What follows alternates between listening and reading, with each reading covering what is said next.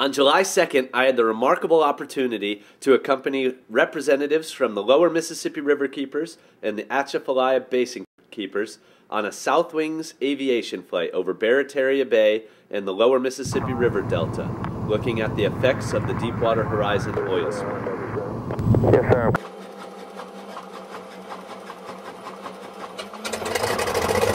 Early on in the flight, evidence of the oil industry's presence in southern Louisiana was obvious.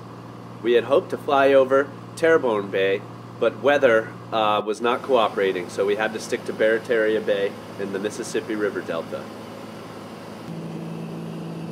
Just south of Port Fourchon, we could see oil sheen along the coastal marshes in Barataria Bay and along some of the boom that was placed to protect it.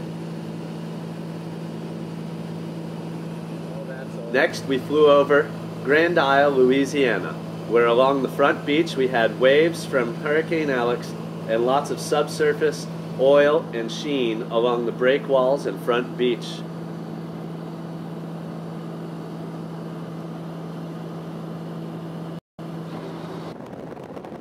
Barataria Bay, we could see lots of skimmers working and other supply boats. And then we hit Queen Bess Island, one of the largest rookeries in Barataria Bay. You can see those white figures on the edge there, which are gulls and terns by the thousands. Here we can see this black line of oil on the edge of the colony, going right into their very nests. This wide swath of crude oil penetrates deep into some of these nesting colonies and goes all along the edge of this whole island. And on July 1st when I was there, I saw lots of these young royal terns that gather along the edge of the shore before they fledge, just completely mired in oil. In a blanket decision by Unified Command and state and federal biologists, rescuers are not going into these colonies in fear that they would disrupt the colony as a whole and cause greater mortality than would be saved. But you can see most of these oiled birds are right on the edge of the colony. The cleanup crews are going in here anyway to remove this boom and replace it. And so if they coordinated with these cleanup workers, there would be no further or greater disturbance done because that work is already being done. These people are already going in there and doing this stuff. So why not get a few of these birds out of there and into safety? Here we have East Grande Terre Island. You can see that interior bay, and there's a lot of restoration work going on there. Has been going on for a long time, trying to stabilize the banks. And behind East Grande Terre is Cat Island, one of the other main rookeries of Barataria Bay. And you can actually see that boat approaching the island. It's a Vessels of Opportunity boat actually making a rescue. You can see all sorts of oil sheen around the island, and in places lots of oil into the mangroves and up against the island, like on this small nearby island.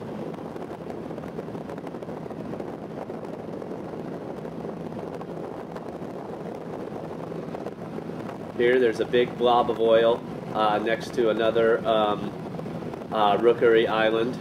This green island has mainly tricolored herons and some gulls, and you can see how the oil has gotten right into the marsh in there and into the inside, despite all the booming efforts here. And there's oil sheen all around. And here's another barrier island here. We've got lots of dead mangroves along the edge of that lagoon. I surveyed this island on June 23rd with some other ornithologists, and right here on the tip of this west end of the island there were lots of Wilson's plovers nesting, and it looks like the storm has gone right over that, leaving lots of oil up on the beach. And here there's an interior bay of that island, and here we had thousands of birds, including black skimmers, terns, gulls, pelicans, and there's oil sheen all through here now. There's not a bird in this bay now.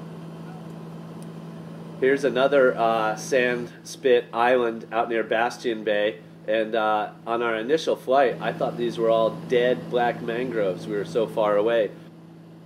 That leading edge of the island is dark with oil, and it looks to me like those front birds are much darker than the birds in the rear, although it's a little far away to draw any real conclusions.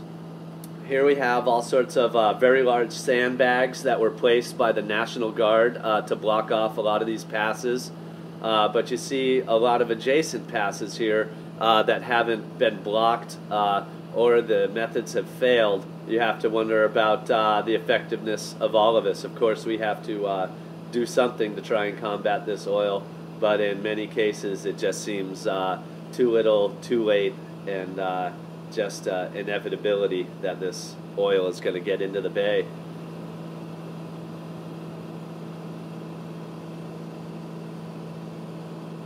And here further east towards the delta we have lots of absorbent boom that is usually bright white, and you can tell here it's dark brown and black from all of the oil it's absorbed. One of our biggest problems is that cleanup crews have not been able to attend to this boom, and so it just remains out there oiled and saturated, unable to absorb any further oil. Now looking out at the Gulf, we can see lines of oil sheen, and then eventually that goes into a huge, vast oil sheen that looks like it continues for miles. It was pretty crazy, and I wish we had gotten a chance to fly over that, but we had limited time.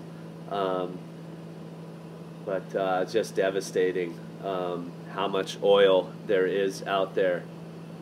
As we move east, you can actually see a line of the fresh water coming out of the Mississippi River.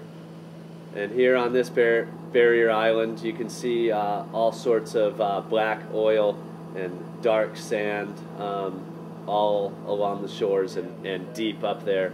And then we see these ribbon amoeba-like subsurface oil blobs just off the beach.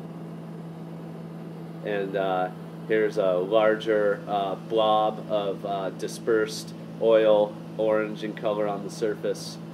And now we're returning home after turning west at the top of the Mississippi River Delta. We can see the city of New Orleans and the banks of the Mississippi River in the background and the Superdome. I'd like to thank South Wings Aviation for this amazing opportunity. They really perform an invaluable service to conservationists throughout the country. And without them, a lot of us would not have this view of this incredible disaster.